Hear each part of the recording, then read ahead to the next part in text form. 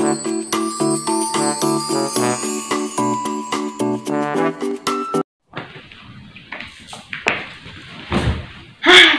guys! Welcome back to my channel. Yes, happy si Inday kasi finally, sa tagal-tagal ng aking paghihintay ay dumating na rin itong aking Google AdSense. Tiyan!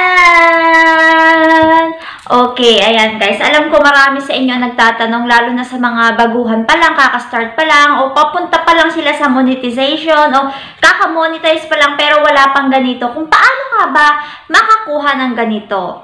Itong Google AdSense PIN. Ayan. Dahil syempre napaka-importante nito. Ito ang susi para makakuha tayo ng ating sahod sa YouTube. So, syempre, wag naman tayo magpaka-plastic. Kung nag-YouTube ka at nai-enjoy mo ang YouTube, sabihin na nating hilig mo ang mag-vlog, nai-enjoy mo yan, gustong-gusto mo ginagawa mo. Wag aminin din natin na gusto rin natin kumita, di ba? Hindi naman pwedeng, halimbawa, ilang taong ka na nagba-vlog, kahit nag-enjoy ka, hindi mo man lang mapagkakitaan yung ginagawa mo.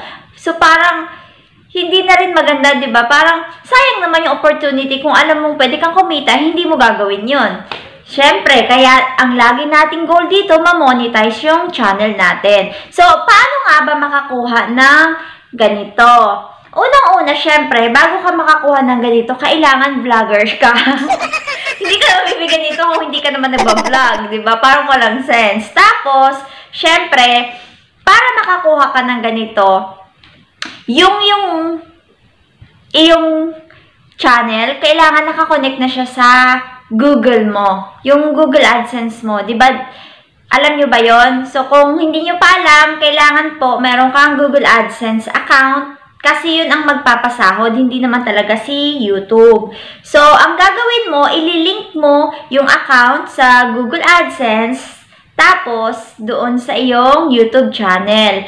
Madali lang po yung gawin. Hanapin nyo lang doon sa website ng Google tapos i-type nyo yung halimbawa Google AdSense login or mahanap nyo yan doon sa site nila. Tapos, kung hindi ka pa nakapag-sign up, mag-sign up ka na. Tapos, ilink mo na para kapag dumating sa point na naabot mo na yung requirements ni YouTube para ma-monetize, mabilis na lang kasi nakalink na siya. Okay? So, hindi na natin dito pag-uusapan kung paano ma-monetize. Ang pag-uusapan natin dito, so doon tayo magpo-focus ha. So, sabihin na natin na i-link mo na siya.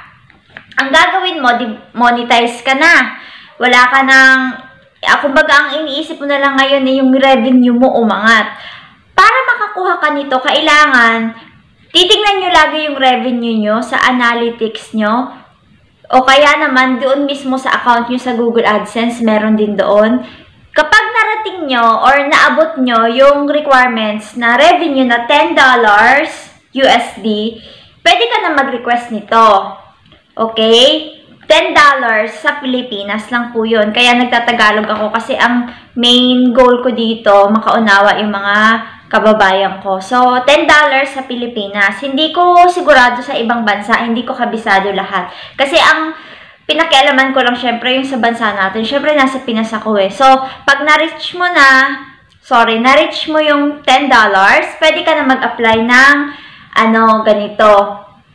Ngayon, pag nag-apply ka doon mismo sa account mo, i-message mo, magpapadala na sila automatic ng ganito sa'yo, sa address na nilagay mo. So, yun pa pala. Ganito yon. Bago ka mag-request, i-check mo na muna yung address mo kung nakalagay na ba yung address mo or kung tama ba.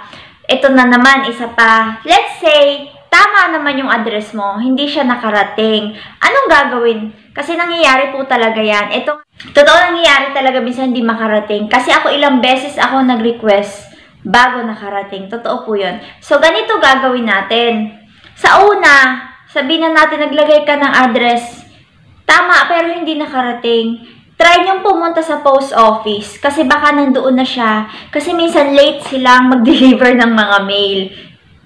Totoo yan. Marami talagang gano'n na nagsasabi. Hindi lang naman ako. Ang dami-dami sa Pilipinas na YouTubers.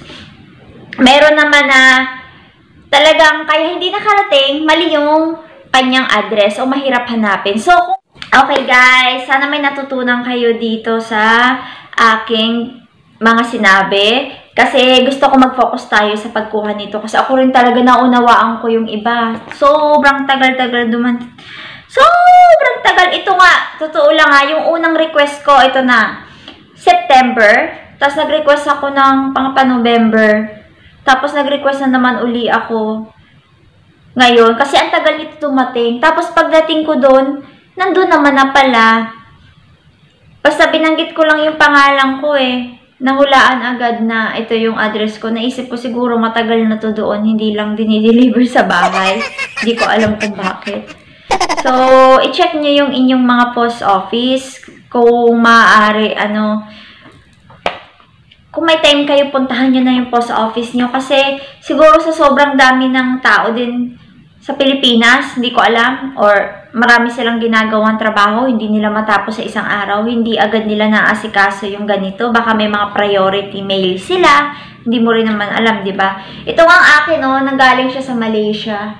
Yan, kaya excited na akong i-verify ngayon ang aking account. Okay? So guys, maraming salamat sa panonood, and magkita-kita na lang tayo sa susunod na video. Please, mag-subscribe naman po kayo and comment down below kung may tanong kayo tungkol dito. Maraming salamat and I'll see you on my next video na lang ha. Bye-bye!